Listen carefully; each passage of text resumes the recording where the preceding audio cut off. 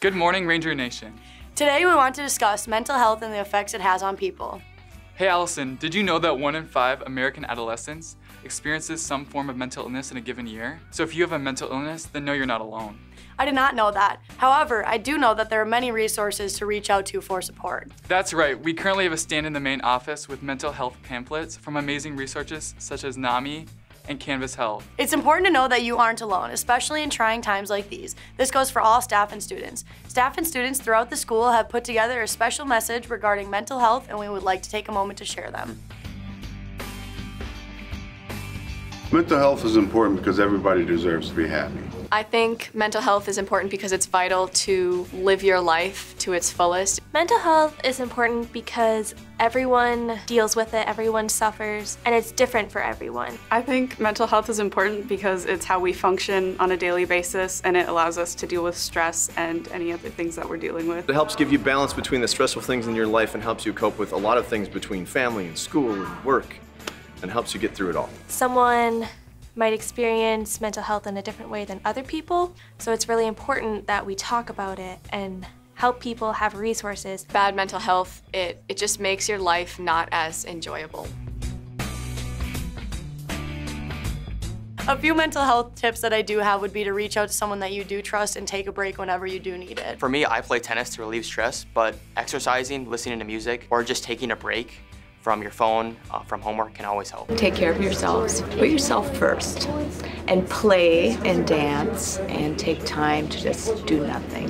Just be. Take time. Make sure you're getting enough sleep, make sure you're drinking water, and if you need help, you gotta ask. We don't have the ability to read minds, but if you ask, we can help. You gotta ask. And when you need help, ask for it, because someone will answer. Don't be afraid to reach out to people. People are always gonna be there for you, and you'll always have someone on your side. And yeah, have anything? That's a great answer. Okay.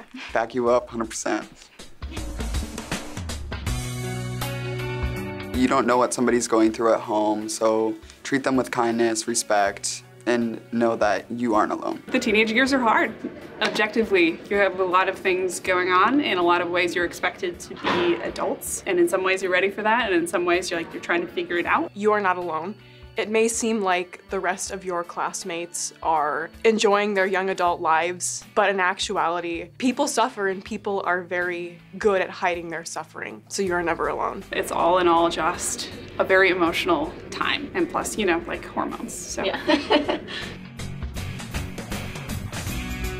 I think that mental health is a problem in our generation because with our phones, Snapchat, and Instagram, it feels like everything's going at a million miles a minute, and it's just hard to take a step back and just realize what's going on with your life. Oftentimes people don't take the time that they need in order to maintain and improve their mental health. Because it's the stressful time of life. You have to plan what you're gonna be when you grow up. You have to start practicing being independent from your parents and making your own choices instead of having your choices made for you. Having to deal with COVID for 2 years really put a strain on people, and especially with social media, just constantly bombarding you with expectations. It's normal to feel confused, anxious, worried.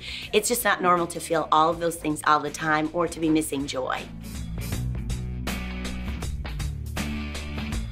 I think staff and faculty could definitely just remember that they're the people that some students do look up to, and there's a lot of people that just need somewhere to go relax or sit down for a while. So if you can be that teacher, be that teacher. I think that staff needs to keep in mind that students can burn out super easily and that it's not always easy to meet homework deadlines or be extremely ready for a test the day of, and that sometimes people might need a little bit more time to just understand material and just take some more time for themselves, because not everything can always revolve around school. What can staff do to help with mental health? Something I've tried to do is be a lot more understanding and give some more grace to students and try and be aware of if they're having a tough day, just being there and just saying simple stuff like, are you okay?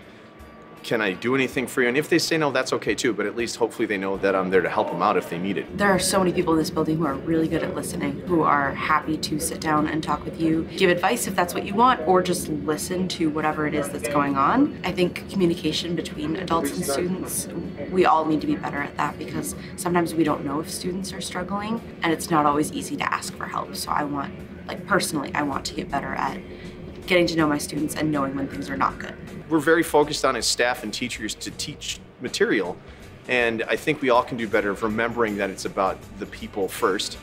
And the subject is important, but the people definitely come first. For any students that are struggling with their mental health or know anyone who is struggling with their mental health, there are a variety of resources that are always available for you. Whether that's a hotline, a text line, or a conversation with a trusted adult or friend, there are resources for you.